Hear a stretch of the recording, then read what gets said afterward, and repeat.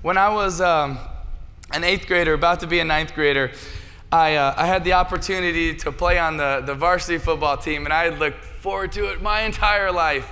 And I was so excited for it. And one of my brothers was going to be a senior, and I was so excited. And before the season started, when I'm finishing my 8th grade year, about to start my freshman year, I'm so excited. And our football team goes to something called the Burly Man Retreat. I mean, can you be more meathead? I think not.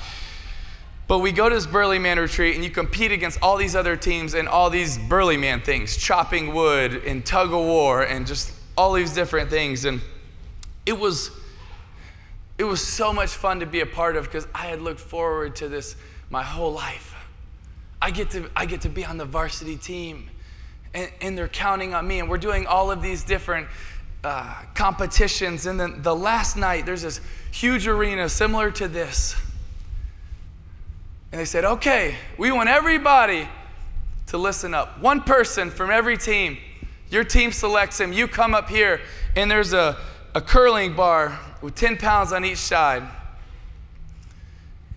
And one of you is going to do the most and represent your team. And each team picked that person, and you come up here and stand in line in front of everybody. You're going to do this curling contest. And I was an 8th grader, about to be a 9th grader, and they're all looking around who they're going to pick, and then they turn and they pick me. And I was like, what? No, pick a senior. I'm an 8th grader. You pick someone else. No, I don't want that pressure. But a team picked me, and so I was like, oh no. But as a competitor, I literally walked to the back of the room because, listen, if you want to know what you have to beat, you literally go to the back, so you're the last one to go. And so I literally start walking to the side so I can be the very last one to go, except there was another guy who was a defensive tackle at a 6A high school standing at the back of the room folding his arms like this. And I knew him, and I knew that he was bigger and he was stronger, and it wasn't even close. And I was like, oh shoot, I know beyond a shadow of a doubt that this guy that's standing behind me is better than me. He's better than me. There's no doubt about it. I know it. Most people know it. So as a competitor, you're so disappointed. I know this guy's stronger than me. I know he's better than me. And so as everyone starts to go, I know what they've done. I'm like, I can beat all these guys. But I know the guy behind me is better than me. And so I get up there, and I get to where they say go, and I pick up the bar, and it's literally as many times from your thighs to your shoulder as possible. Really no rules. It's just literally as many ways as you can get up as possible. And so I start going, and I think the leader at the time was like 60 or 70 reps or something. And so I'm able to surpass that, and I get to 100, and I get to 200, and I see my team and my teammates who I look up to and I've longed to be a part of and I love so much. And I see my brother cheering, who I want to make him proud. I want him to be proud that I'm his younger brother. I want them to be proud that they picked me. I want my team to be proud that I'm representing them. And I'm filled with so much, not just encouragement, but inspiration. I'm filled with the urge, like, I have to do whatever I can. You see, I wasn't as gifted at that time as the guy behind me. But the question wasn't, was I more gifted? The question, honestly, was I more willing? And so I did as many as I could, past 200, past 250. I got to 300, got to 305, got to 310, and I got to 315. And I get in a full upper body cramp, and I literally, the doctors come in, and I actually did a lot of damage to both my arms, and they literally took me off to go see all the nurses and the doctors, and I actually did a lot of damage to my arm, and maybe that's why my throwing motion was so weird, I don't know. Oh, that's funny? Yeah, let's talk about your weaknesses, all right?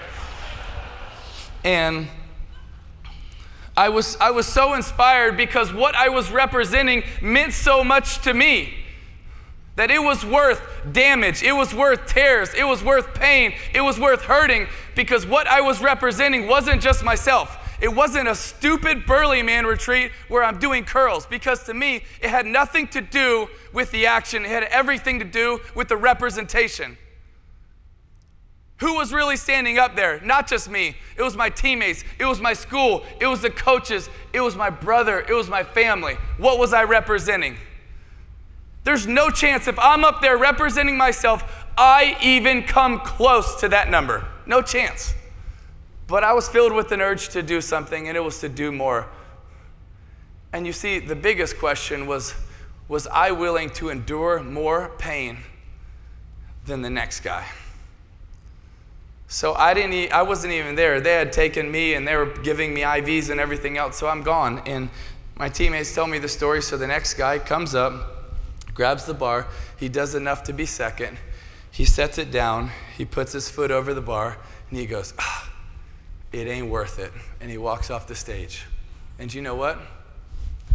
To him, it wasn't. To me, it was.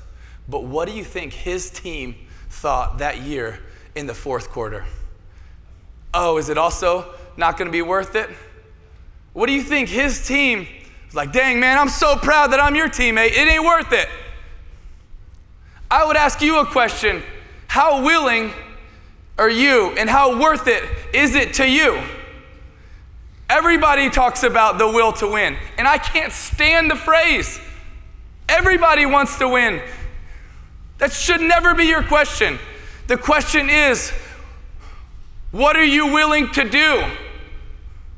How hard are you willing to embrace the grind? How hard are you willing to embrace the suck? That's the question. Not do you want to win? Everybody's going to say yes. But what's going to motivate you to get it done? And all of us have different whys that are going to motivate us. But the question is yours big enough to be willing to say, when it gets hard, when I have to endure, I'm going to be willing.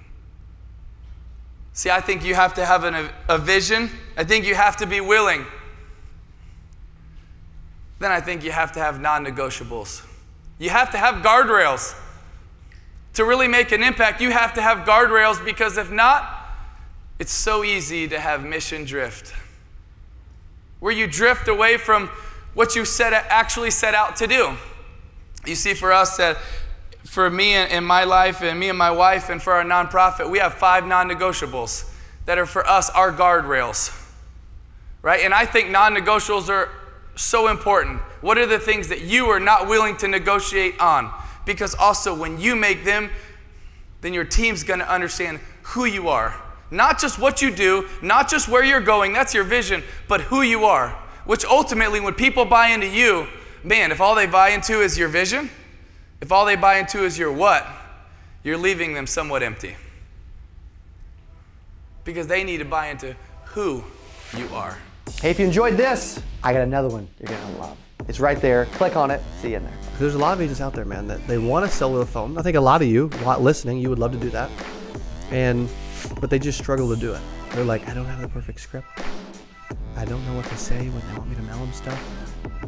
Or I've always done face-to-face sales, and so this